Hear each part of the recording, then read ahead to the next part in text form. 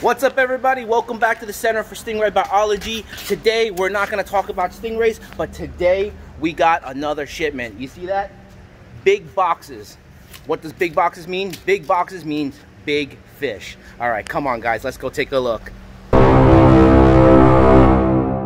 This is the first box, or actually this is the second box that we opened. The first box is already open, is right there. I'm not going to show that to you guys yet, but I want to show you this guy.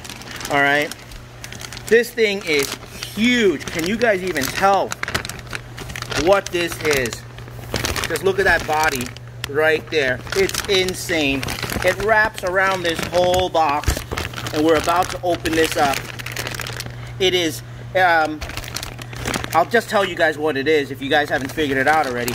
It's a giant electric eel, way bigger than the ones that we got before. This thing is U-shaped around the whole box, so I would think this thing is probably about 5 feet long.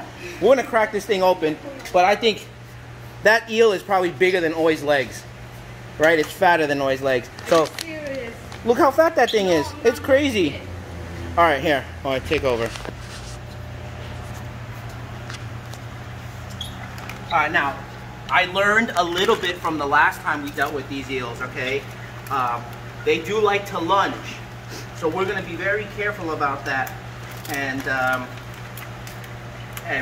see, because when they lunge to try to press their lower chin area, and that's how they shock their what's that? You want to say prey or their intended target. So we want to be really careful this time, and since this guy is so big, I just want to make sure he doesn't jump right out of this bag. Okay, Ellie, can you help me open the bag? Holy cow. Open the bag. Oh. Oh my god, I showed them this thing. Just roll the bag down.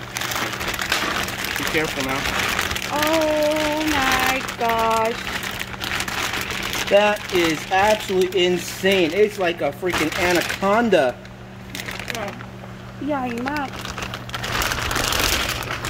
Just to give you guys some perspective, this box is nearly about, I think, 32 inches across, side to side. So given that it's, let's say, approximately 30 inches that way, and another 2 feet that way, and another 30 inches that way, this thing is almost 6 feet long. Insane. So now, the scary part is, I gotta change some of this water. Okay, I gotta do it without getting shocked. So I'm gonna be very careful. I'm gonna be very focused on what I'm doing here, and not so much on filming. Oi will just film me, but we're gonna start changing this water now. The head is the side that emits the most current.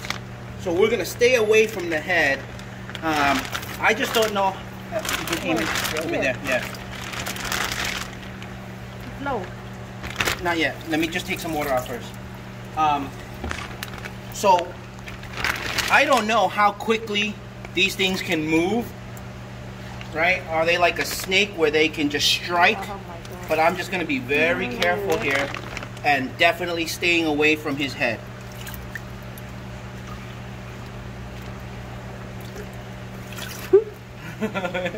You got goosebumps, right? Yeah. Well, we got to be careful. เหม็นอะ. Yes, the water is actually very dirty. Right behind his little I don't know what those fins are called. Those are not pectoral fins.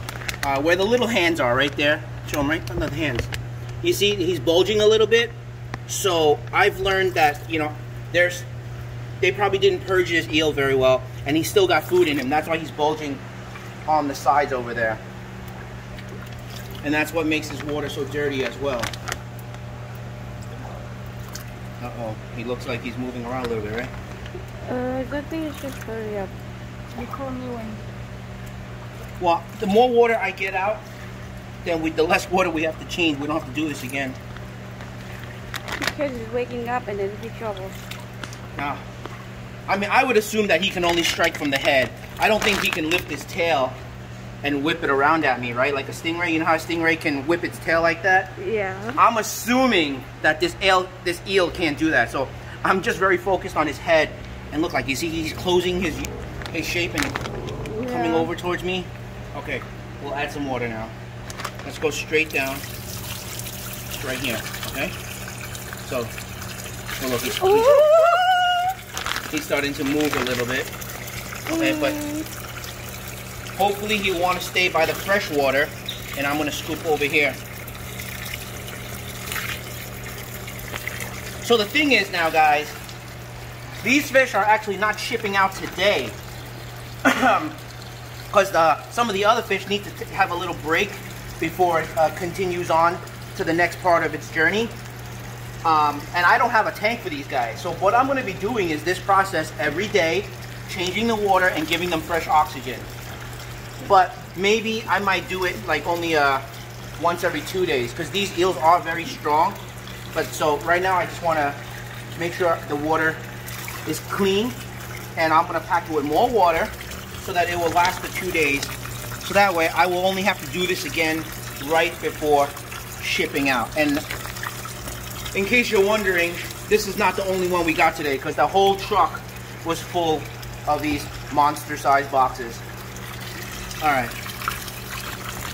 So I think it's okay, right? He's very calm, going nice and smooth. Babe, you come in the thing. Come here. Come here. Don't be scared. Come close around here. Come around. Now they put the water over there. Yeah. See, this thing is so big, it's like a barricade. What is it? We were able to clean out all the water in the middle over here, and then the water on the sides is still dirty. You see how dirty the water on the sides are here? So he's like back. Oh, be careful. All right, he's starting to wake up now. See, because I had to touch him. I had to move him to get the dirty water over here. Oh my goodness. So that's how big he is. And I just need to get that dirty water out of there. Okay, let's take a break, Oi, and focus on what we're doing because he's actually waking up and moving around now, okay? So we'll be right back, guys. All right, guys. So we've done already 2, 4, 5, 6 boxes already. Let me show you guys this box. It's a double banger. We got 2 eels in here in the one container. Not quite as big as the other one, that first one I showed you. But these guys are pretty big as well. I think they're a good 1, 2, 3, 4, 5 feet. Definitely 5 feet. All right. And see how they make the boxes here? So they use the foam lining with a big box, plywood bottom. Because you can't get boxes this big, so they have to be custom made. Let me see. We got 2 more here. And I haven't changed the water yet. I'm going to get to this one next. I just wanted to stop and show you guys a little bit more. Oh, and let me show you guys. We also had some Lince Catfish here. I didn't get to show you those. We still have more to unbox, so I definitely will show you.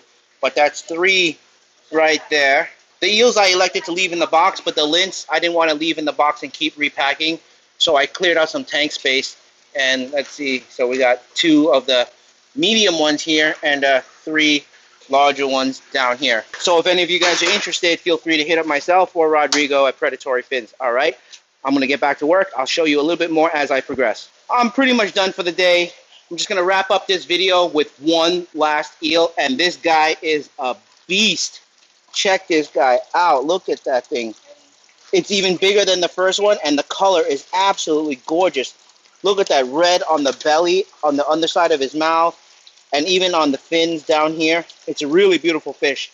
I can imagine how graceful this thing is in a tank swimming. Once again, I want to thank you guys for watching. Hope you guys enjoyed this. Whenever I get crazy stuff like this, I want to share with you. Sometimes when I get these shipments in, you know, I get a little bit busy and I don't share it, but something like this, I just have to show you guys, all right? So again, thank you guys for watching. As always, please be sure to like, share, and subscribe.